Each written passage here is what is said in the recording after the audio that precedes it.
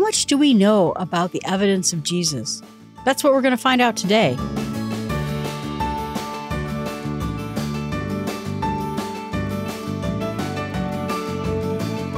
I would say that much of religious heresy is a result of misunderstanding of the basic nature of God. Once we have a proper understanding of God, then usually most of the areas of our life coincide with who God is and what He desires for each one of us. Josh McDowell. Today we're going to talk about Josh McDowell in general, and I wanted you to know a bit about him if you've never heard of him. He was an atheist, and he went to prove that Jesus wasn't true. He didn't buy any of this. And the end result of his investigation as a detailed lawyer about Jesus ended up with him becoming a Christian because, as his book says, evidence that demands a verdict, historical evidence for the Christian faith. He says his searching started when he was a teenager. He wanted to be happy, and this comes from his own biography on crew.org. He went to all the churches, he said, when the doors opened, morning, noon, and night, and he must have picked the wrong church because every time he went, he would feel worse. His upbringing was a farm in Michigan. I wonder if it's my Michigan, way up north. But he understood that religion was a big part of everyone's life. And he said that part of his role, practicality, is if something's not working, get rid of it. And so he did. He said he got rid of the church. He thought that he could find happiness and prestige. Again, he became this very big lawyer. He started noticing other kinds of people, gathered in groups of 8 people, and they would be different backgrounds and different kinds of people. And he could tell that they had a different kind of happiness about them. They had the happiness that he was seeking. And it appeared to be coming from the inner self instead of something that was making them. And so he was talking, he said, in his student union, and he was pretty skeptical about the topics of God because remember, he left the church. So that was something in his rear view mirror.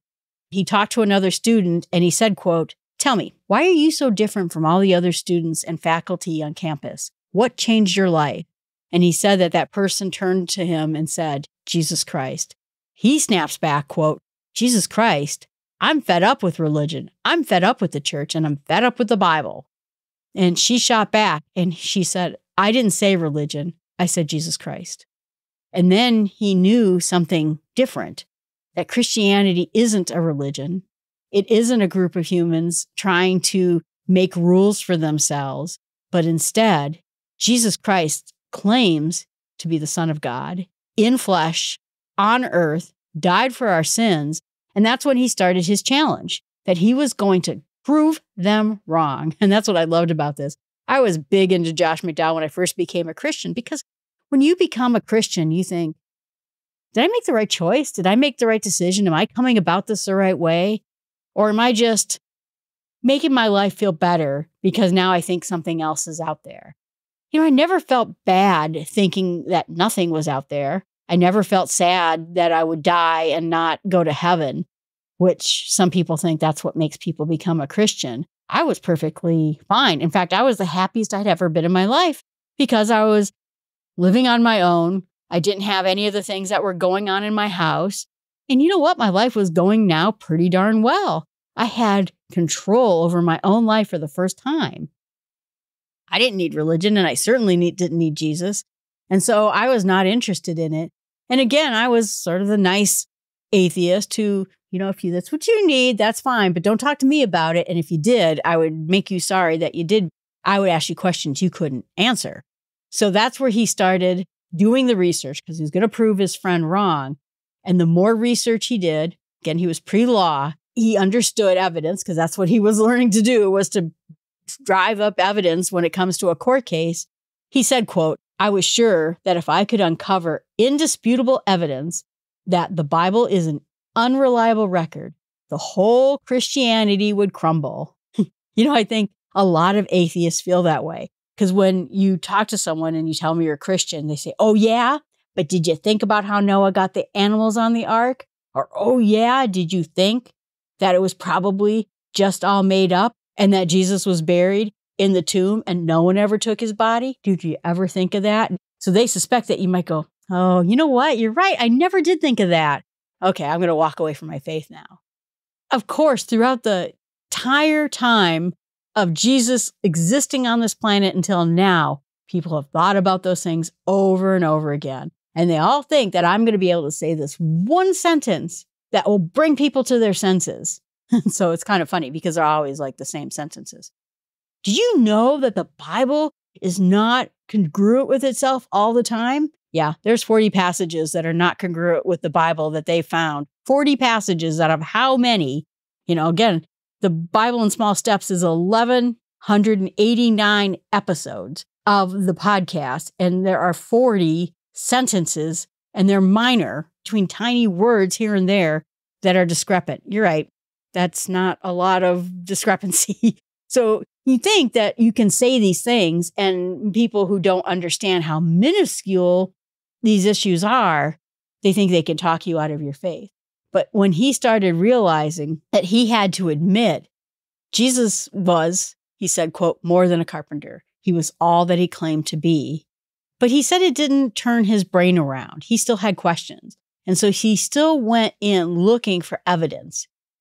He said there was two reasons he had for his reluctance in general. Part of it was pleasure, which means that he didn't want to give up on control. He wanted to live the way he wanted to live.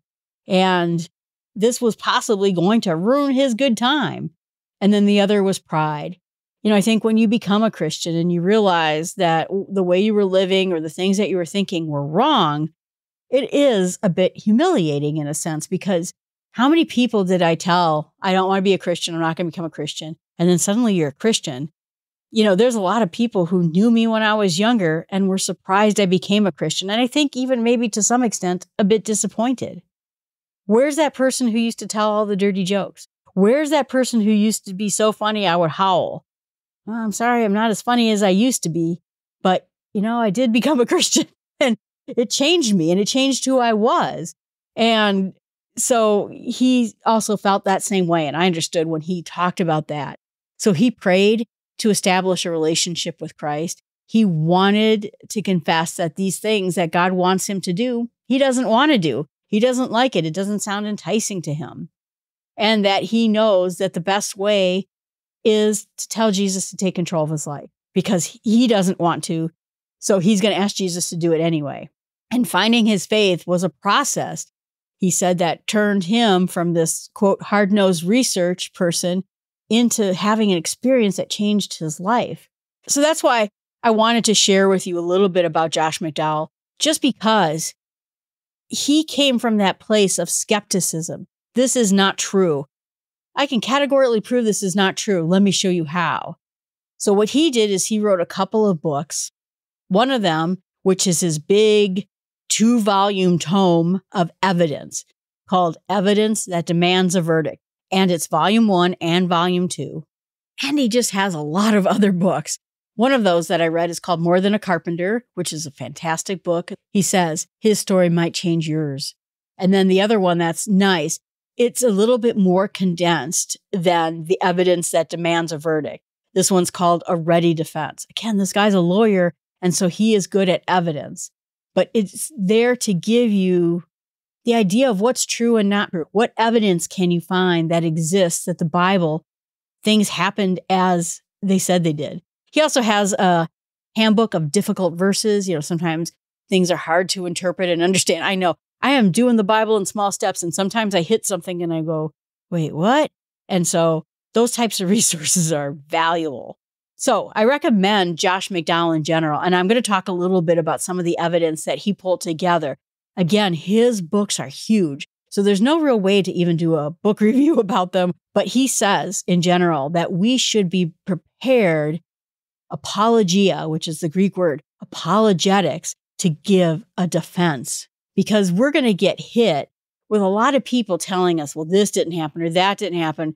My dad said that, one, Jesus was made up by the Romans so that the people wouldn't rebel. Well, it didn't go very well because the Christian world ate the Roman Empire. So that didn't go very well. The other part of it is that this book was a bunch of apostles of probably some dude who are just trying to make themselves look great. Like, look at us. We were the apostles of the Lord.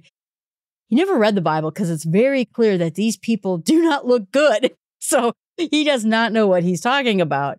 So he says that it's up to us to have that defense. I did not become a Christian because someone defended all these points and came to me like a lawyer. But I do think being able to hit these points on the head. So then when my dad would say things like, well, you do know that the apostles were just trying to make themselves look good, I'd be like, nope, that's not true. And here's why. It's not going to make my dad a Christian, or it's not going to turn someone's mind. But addressing them, first of all, will make you feel stronger. But secondly, it will show other people who might be overhearing this conversation that that other person is drastically wrong about what they're saying. And the third point is that that might make that person question at least the very things that they believe about the Bible. The one big thing that made me question my beliefs about the Bible was actually spending 2 summers in Israel. Because to me, and according to my dad, this was just a bunch of made-up baloney that none of it's true. And then I was on an archaeological dig, and you can look it up. I found a pet cemetery in Ashkelon. You can Google it, and you'll see what it is. It doesn't have my name on it, unfortunately, because it's part of a university. But we got on these tours of these archaeological digs. Oh, here's Jericho. As you can see, the walls are not blown out. Oh, well, what about that city right over there, just like 20 feet away, where the walls are blown out? So the very city that has its walls blown out is completely wrong for no reason other than you think this one's the right one. Or that there's a tunnel in Hezekiah's reign so they could get water into the city of Jerusalem while the Assyrians were, I believe it was Assyrians, were outside holding siege against them. There's a tunnel. You can walk through it and it's free. They just charge you for the light. So there were things that I suddenly started seeing when I was in Israel and going, oh, this stuff is actually really here. I was told this was baloney, and here it is. So it was stunning to me. So I didn't have a person giving me evidence. I had an entire country giving me evidence. If you look at his book, and like I said, highly recommend his books, he goes through in details all the points. Point by point, he'll talk about the reason why most people rejected Christ. He said in most cases it was ignorance. He said often self-imposed ignorance. And he quotes Romans 1:18 through 23 or Matthew 22 through 29. Pride, I know better. I'm the guy who studied it. I know all the stuff. Or moral problems. I'm living this other kind of life and I don't want to change. No one said, you're wrong. There was no Messiah. Because if you talk to my grandmother and you talk to people that I talked to about Judaism, oh, we never expected there to be a Messiah. Israel's the Messiah. Or Messiah is a freedom in our heart. It's not like a real person. Or it was Elijah. Elijah was coming back. He's the Messiah. And when I bought a bunch of books when I was in the old city of Jerusalem, because I really then was curious, wait a minute. So Jews didn't believe in the Messiah? I tried to figure out what it was they did believe. And sure enough, they did believe in a Messiah. And I talked to some people when I was in the old city about it because my understanding of what was expected was completely wrong. The other part of it, too, is you will find people who live inside of Israel who do not believe Israel is a country. They won't vote. They won't participate. And the reason for that is because Israel cannot exist again in the country until the Messiah has come. But it does exist. And so they refuse to recognize it because the Messiah clearly has not come according to them. And so for those of us who are Christian, we go, oh, well, there it is. Just by you ignoring it doesn't make it go away. It does exist. It is a country. And therefore, it is evidence, according to your own faith, that Jesus was the Messiah. So he just talks about like how the Bible was written over a 1,500-year span through 40 different generations, and people were just regular people. Moses was trained in the Egyptian universities. Peter was a fisherman. Amos was a herdsman. Joshua was a general. Nehemiah was a cupbearer. Daniel was a prime minister. Luke's a doctor. Solomon's a king. But all sorts of people, rich and poor. They were called from all sorts of locations, wildernesses, dungeons, hillsides, prisons. You know, all the places that they went to were a smattering of people. This was not like a group of cultists or conspirators trying to piece together this one narrative. These were people who lived hundreds of years apart, never saw each other. There was oral tradition, which means that, mothers and fathers would tell their children, memorize scripture. The rabbis who could read Hebrew would read it to people. Most people couldn't read. But this was brought down generation after generation after generation. Then you also have to realize that at 70 AD, the temple was destroyed. So you would think that Jesus comes in and says, this temple is coming down. If they were writing it in a later period of time, they would then say, and therefore what Jesus said was true. In 70 AD, the temple came down. No mention of it. There's no talking about it. There's no saying that it happened the way that Jesus said it happened, because the oral tradition, the written tradition was happening before 70 AD. I'm listening to a lecture series that's been kind of interesting, talking about the Bible and the history. And he said that a lot of the passages we find, because there were people, Clementine, Justin Martyr, who were alive, or their parents were alive at the time the apostles were alive.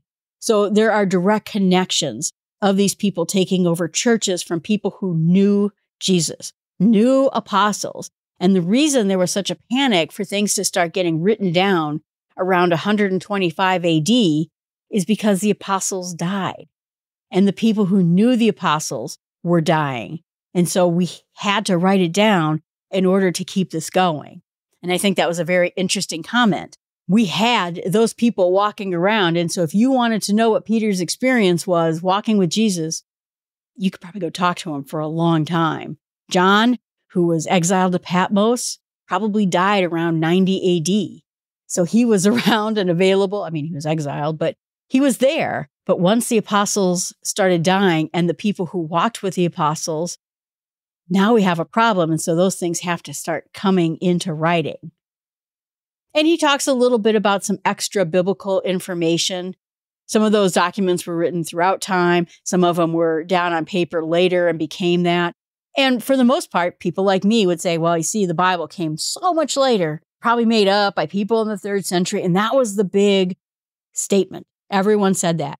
We don't think the Assyrians even existed. We don't think, I forgot who it was, Cyrus II or Sargon, maybe it was Sargon, ever lived. Those people weren't real. These nations weren't real. None of this was real. And then something happened.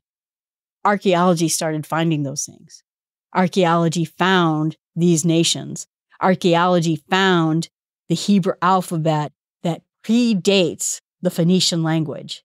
Archaeology found the Dead Sea Scrolls, which brings the writing of passages all the way back, I think some 900 years older than what we previously had. And guess what? When you match Isaiah to the Isaiahs found in the Dead Sea Scrolls, the changes were minuscule, and not one of them changed the meaning of the language. So you have that history. And so this is a lot what Josh McDowell talks about. Like I said, there's no way to review all those things. But we're going to go ahead and end right here. And then next week, I'm going to talk about some of the interesting things I found in rereading Josh McDowell's books. And I'm going to do a personal deeper dive into this. And I recommend that for you too. These books are astonishing. And I think that they were written some time ago, although they've been updated. But every year we find more and more things. A tomb of James, or the tomb of Caiaphas, or this inscription that says Pontius Pilate was the governor. I remember reading, Pontius Pilate didn't even exist. He wasn't a governor. He doesn't have anything. And then all of a sudden you find this cut stone, says something to the extent of Pontius Pilate, who was the governor of this area. Oops. So archaeology every year is proving the Bible to be more and more true. I know when I went through the tunnel of Hezekiah, which was my favorite thing to do when I was in the old city of Jerusalem. The Bible said that there was a plaque that was created because they dug on either ends and met each other. And no one knows, engineering-wise, how they could get two ends of a tunnel to meet without modern measuring things. They were 12 feet apart or something like that vertically. But it was amazing to not have the types of things we have that could do that. I thought, oh, they're just telling us that that plaque exists and then, whatever. And then I just looked it up last week. Sure enough, the plaque is in Turkey. You can see it. I'm like, oh, that plaque was actually really there. So my challenge to you is see if you can take a look at some of the evidence that Josh McDowell portrays. Some of it's online, so you don't even have to buy the book. But look at the evidence for the scriptures being written at those times and for some of the people who knew apostles, who took over churches from the apostles. Really quite stunning. And remember that you can email me all the time at jill@startwithsmallsteps.com. And again, the new podcast, The Bible in Small Steps, we're doing a slow roll through the Bible. We're going through Matthew 5, 6, and 7, which is the Beatitudes, the Lord's Prayer, and other teaching. It is dense with information, but it's exactly why I thought that kind of podcast would be great, because we could do that in small steps and really understand them for real. And remember, our walk through history and evidence of Jesus starts with small steps.